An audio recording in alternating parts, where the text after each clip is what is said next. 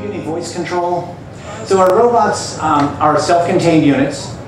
They operate whether or not you have communications. We have a console application that's primarily used to give the security officers situational awareness of where the robot is and what it's doing. Robot cancel. Oh, good. Canceling publicity bot. They take voice commands, they do a structured command language, so they're not trying to process natural language. They're taking about 300 or 400 words and stringing them together into very specific commands and then confirming those. Robot move. Robot move. Are you sure that you want me to move? Yes, yes, yes. So I'm just gonna move them out into the middle.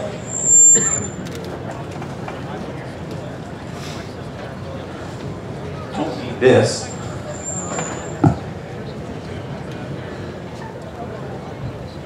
I'm going to give up on the Video feed. Okay. They handle dynamic obstacles so that in a patrol setting, if things are changing, they can react to it. No, no, no. Okay. Why don't you take command back, Louise?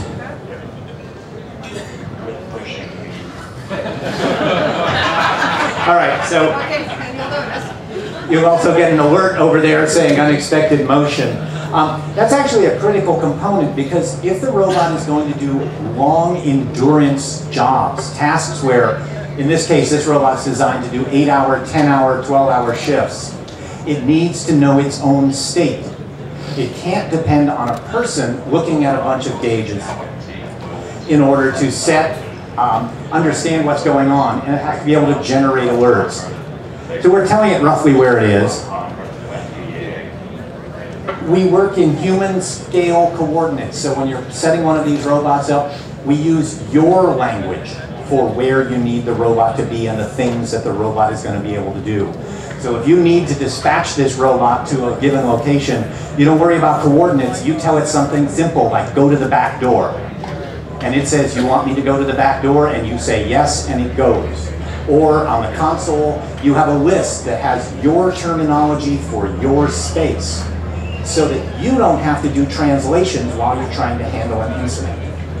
The big win with an autonomous or a very low autonomous robot is that you don't tie up somebody every second that the robot is in operation. You give it a high-level task, it figures out how to accomplish that high-level task. During that accomplishment, in fact, Louise, why don't you execute Patrol 0? So we're using the console for this to simulate a security operations center. So she said the high-level command, execute Patrol 0. Patrol 0 involves, I think we roughly set it out over there, kind of coming up front, heading over this way, and then heading back. Miniature version of what might be a patrol. We've been testing this robot. This is our prototype. Our production models will be out in about 6 months. It is dynamically tracking its own position and displaying that on the screen so the operator knows where the robot is and what the robot is doing. It's scanning the environment for obstacles, and it's reporting. It's also carrying a high-res camera. You can put on whatever cameras you need. It acts as a mobile platform to relay that information back to the operations center. And this is important on 2 levels. One, it's really hard to get enough cameras in place without breaking the budget. Second is, events never occur right in front of a camera. I mean, they just don't. So what happens is, when there's an incident, you can dispatch assets directly to the location that you need them to be. And it brings additional support, so it brings additional video. It can also be equipped with a complete sensor suite that is constantly pulling environmental atmosphere into the robot and analyzing it, checking for carbon monoxide, explosive gases, checking for pretty much anything, obviously smoke, fire, the rest of that. In addition, if you've got specific risks, we can build those into the sensor suite So if you need chemical, bio, whatever, if there's a sensor out there, we can plug it in. And it will carry that around for that entire shift so that you're doing constant monitoring of the environment. And what it's doing at this point is posing for the camera. Station 2. It'll turn around and head back over here. As I said, it's doing dynamic obstacle avoidance. So I'm just going to stand in front of it. Or wait, I'll jump in front of it. This is designed actually to go into the commercial sector. This is they have budget constraints like you wouldn't believe in terms of return on investment. Because we're not talking about saving people's lives with this, although that's a concern for them as well. All right, in this case, it spotted me, and it spotted me as a person. On the screen over there is an intruder detection alert popping up. So as it's doing the patrol in the middle of the night, if it comes across a person, you want to just go ahead and release it? That's going to generate an alert, which is going to focus the attention of the security team to say there's a problem here. We can also equip it if you're using RFID tags or you're using magnetic stripes. We can equip it with those card readers so it can actually authenticate people that are allowed to be on the site without needing to have a human being step into it and correct things. And of course, you got the video feed so you can actually see their face. Let's just do a quick dispatch. I'll send it back over to station 2. So one of the other things that's critical is while this thing is doing its patrol, this one, by the way, is our prototype, but it has logged over 140 kilometers, including 8-hour solid shifts with nobody touching it. You have to have dependability, you have to have reliability, and if it's going to be a force multiplier, it has to work hands-free. So this is done 8-hour shifts we use a parking garage because it's a typical situation, in a parking garage with cars coming in and out, with people going through for 8 hours solid, nobody touches it. Every time it had an alert, it pops up on the screen. Every time it ran into a problem, it reported it, including the time when somebody, I swear, thought the robot was going to steal his parking place. And so he passed the robot, cut in front of it, and we got an alert on the screen with a beautiful photo of this guy staring out the window directly into the camera on the robot. But when you have an event, you can simply interrupt that patrol, dispatch the robot, tell it, I need you at the loading dock, I need you at the back door, and it will bring all of those assets down to the site of the location.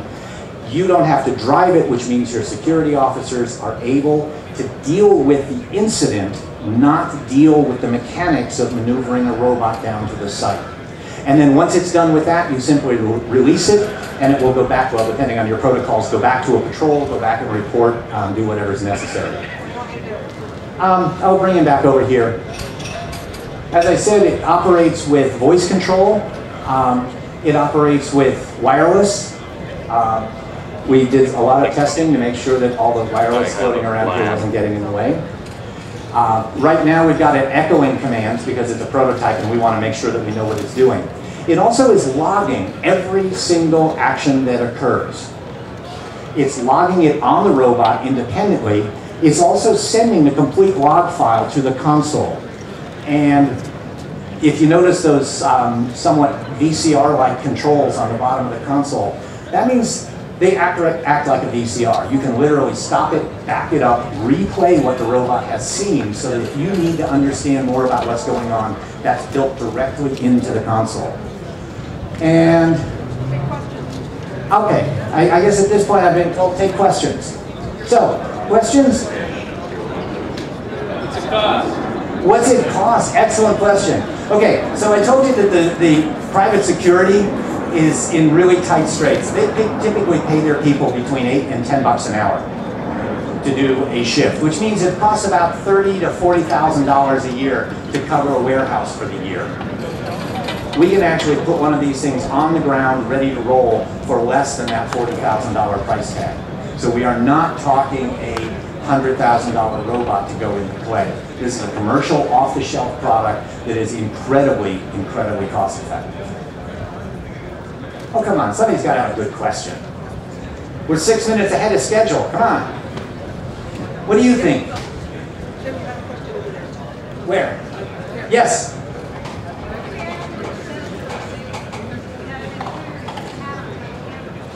Okay, So the question was, what happens when an intruder puts a hat on top of the camera, somebody sneaks up behind it? It's got its own peripheral sensors, and as you recall, when I pushed it, it said, hey, quit pushing me. I mean, that's our, programming late at night. You kind of get a little bit, you need something to keep going, so we put some jokes in there like that. But what that's actually doing is it's running about every 300 milliseconds a complete internal diagnostics check.